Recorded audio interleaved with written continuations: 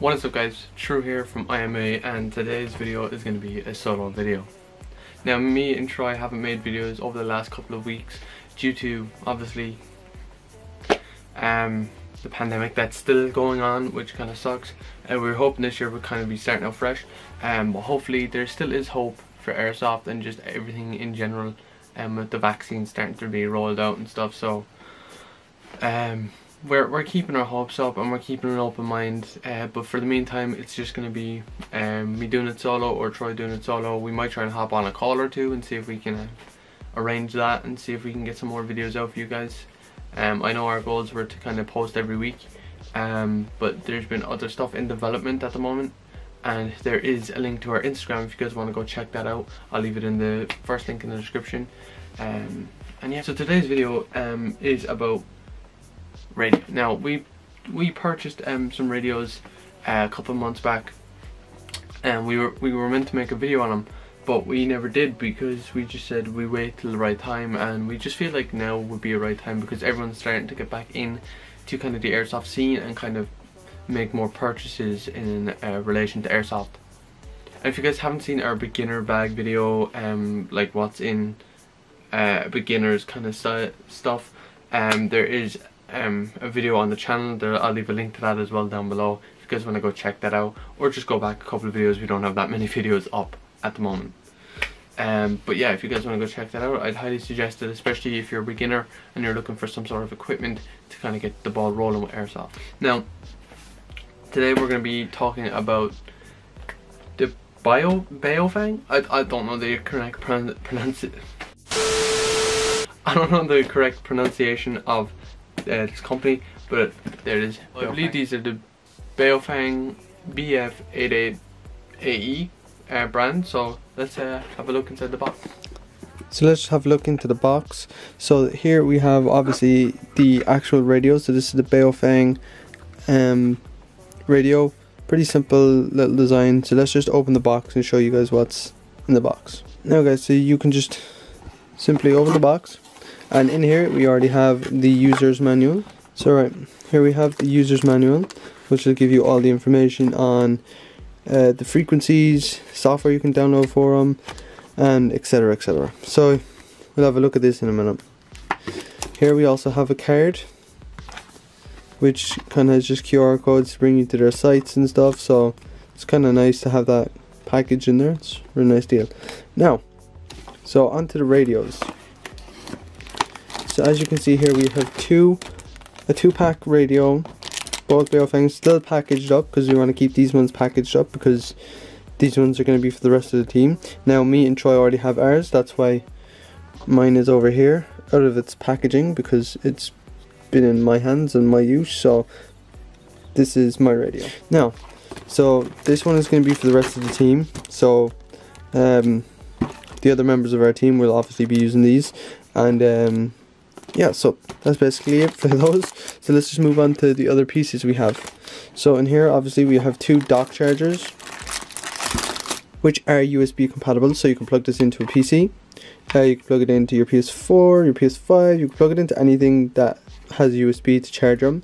Now I would recommend just powering them off a wall. It might be a bit better because you can set them up as a station, and that's probably what I'm going to do. But for right now, these are really nice to have with the USB, and you know, it's a bit more convenient, I suppose, and they're very lightweight.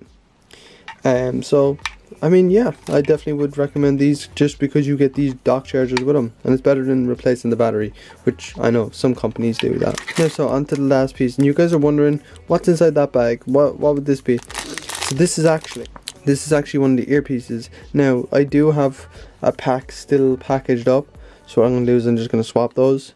But here, this is the earpiece. This basically just clips in to our radio. So as you can see here, there's a little flap here. I'll show you guys a demonstration of that in a second. But this earpiece is pretty handy. It has a microphone on it, so you can attach this microphone anywhere to you, which is handy. Now we do have a clip mount here, which I feel like we can move this around. Oh yeah, we can move this around, so we don't even need that other one. We can just clip this onto our attack vest. We can clip this onto the inside shirt. There's a lot of places where we can just clip this on, and this earpiece is very comfortable. And it's just really nice to have. So we can still call out comms and not be displaying our radios everywhere, so everyone can hear everything within our radio conversation. That's the last thing you want when breaching an enemy's room. And yeah, also you get an earpiece cover, just to let you guys know. So some of the specifications I do have on my phone, guys, because, you know, I couldn't put the PC on, I don't want to have it too loud, you know. But do forgive me for one moment, guys. That's nice. Now, so let's just jump into some specifications for this. Now, as you can see, this is size comparison. It is a very small radio. It can just simply be on a tack vest. It can be on pretty much anything. Now the good thing about that is it's not going to be in the way as much. Now personally, I probably have it mounted on the right side of my chest, just because this antenna won't be hitting you in the face every time you go to look at anything. Now it is very precise when it is turned on. So to turn it on, you turn this little dial here, this one right here on the left.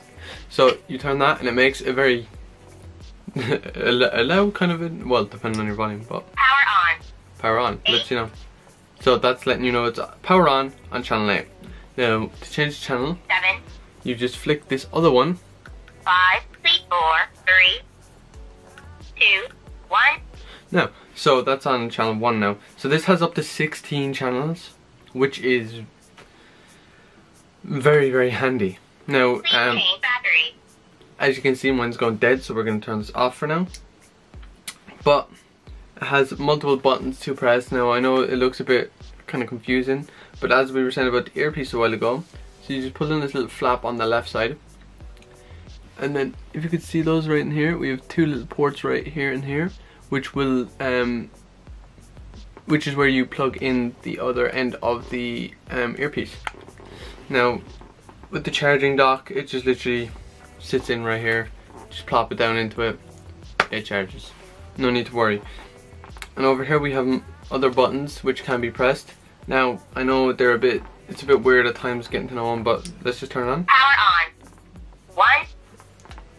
So you press this black button up here, the very top one.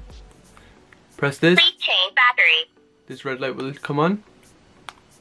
That's to let you know that you're able to talk. You can press this.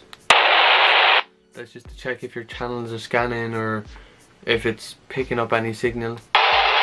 That's what you change battery.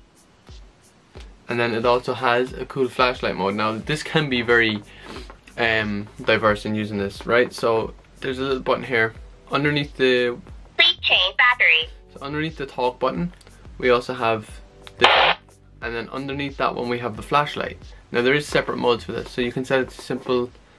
I do advise you guys to watch your eyes with this one. Please change battery. Shut up, you. Right, so there's our light, as you guys can see, and this one does have a bit of a flash, so if you guys have any sensitive eyes with flashes, please just be aware. Battery. Please be aware that this does flash, so just be cautious of that. So this one also has this little flash, which will be kind of good for entering a room. I don't know when you're going to take your radio off and run in like this. Battery. Please stop. And then once you press then again, wrong button, there you go, it turns off. Simple. So it's nice to have. We're going to turn this off before she starts giving out again that the battery's low. So what else can we say about this? Now I'm going to pull up a few of the stats on my phone because I don't know all the stats off by heart. It's not something that I've tried to learn because I don't think there's much really to learn. So please do forgive my my talking and my just looking at these. So we have a 1500 milliamp hour Li-ion battery, so we get up to about 8 hours of battery life on a full charge, which is very good, especially if you're doing milsim. I mean, it won't last overnight, but we can always bring spare battery packs and stuff like that if we ever do a milsim, and if we ever get back to normal, that'd be handy too. So the operated temperature is -30 to +60 degrees Celsius, which, to be honest, I don't know what that means. I'm guessing that just means that's the temperature it can last in. I'm guessing. I'm very bad at this stuff, guys, okay? But we're getting there, we're getting there. So that's 140 grams, that's pretty light. And then we have the range. So I know a lot of you guys are going to be interested is this a good radio? Does it have good range? Can I go far with it? Like, is there no point in doing an airsoft event and not being able to go a distance away from your teammates without a radio?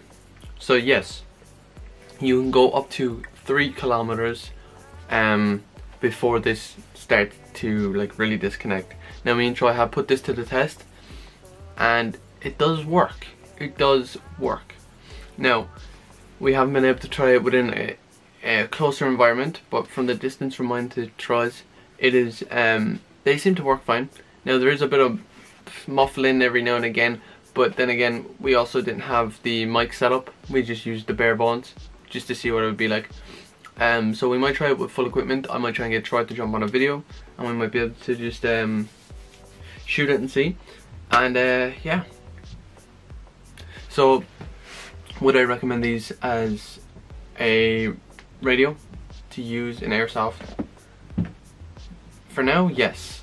Until I actually get a proper use and try them out in the field, then yes, I highly suggest these Baofeng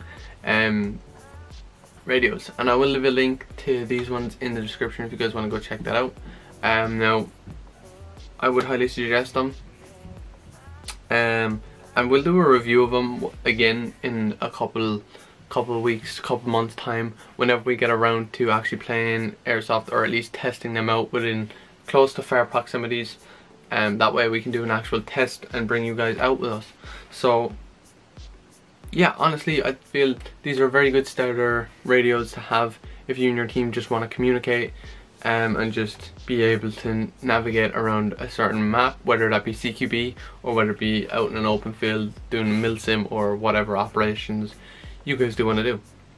Now there probably is 100 other better radios to use during airsoft, but I feel these ones are very durable, they're strong, they're, you know, they're the basic. That's what you need, just a bit of basic. And if these do break, obviously we'll let you guys know if they break after like one or two shots. That's fair enough, but I think they're a very good start. Now we will be putting these into a pouch, so obviously we'll have them on the top of the tack vest, put into a pouch on either side, don't matter, or even into an arm. So all we have to do is just press the button on the radio. So these we don't have to actually touch these throughout the duration that they're on. And what I would suggest is you and your friends, you and your team, picking these up and selecting a specific channel you guys should always go on to, because if you're on different channels you're not going to be able to hear each other, so make sure you guys always select the same channel. Right, so I'd say that's going to do it from us here today, guys. Great radio, can't wait to actually use them in airsoft, and I hope all you guys are, you know, having a good time browsing and just looking into airsoft. And if you guys are new to airsoft, if you guys are just getting interested in airsoft or are just looking to get started with airsoft, then please do leave a comment below, guys. Let me know. Ask us anything, ask us any advice, hit us up on our Instagram, message us over there if you guys want to ask us anything. We're there, and you guys can talk to us, and we'll help you with whatever you need help with. Now we do intend to do a lot more videos. It all just depends on what way the duration of this lockdown goes. Now it is set to release in about April, so we have another month and a bit to go, but after that I'd say we should be fine. Now in regards to that, again, airsoft doesn't look very promising for the summer. Hopefully maybe late August or early August we might have some sort of airsoft event to go to, depending on which way this all goes. But hopefully guys. So anyway, I'm gonna leave it here. I've been through from IMA, you guys have been amazing, and hopefully you guys keep up the support, and just happy airsofting, guys. Make sure you guys staying safe, make sure to always put your masks on in and out of the arena nowadays.